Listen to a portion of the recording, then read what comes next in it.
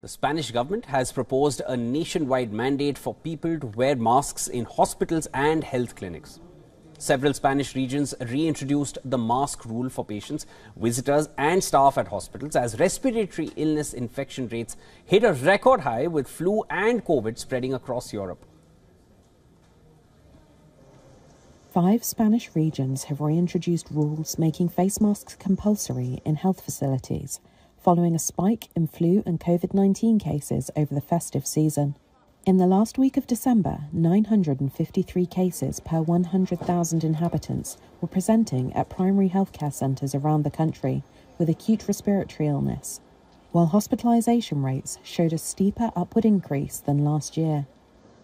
In some regions, the rate of respiratory infections was more than 1,500 per 100,000 inhabitants.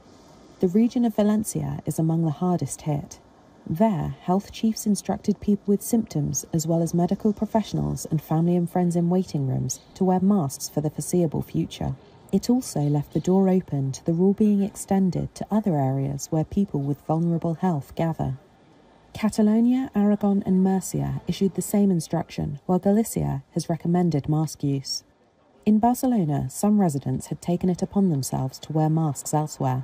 I don't think it's necessary in the open air, but it is for public transport, places where there are a lot of people at the moment, where there are a lot of viruses running around and a lot of people with flu and a lot of old people who suffer. We have to protect ourselves and we have to protect them.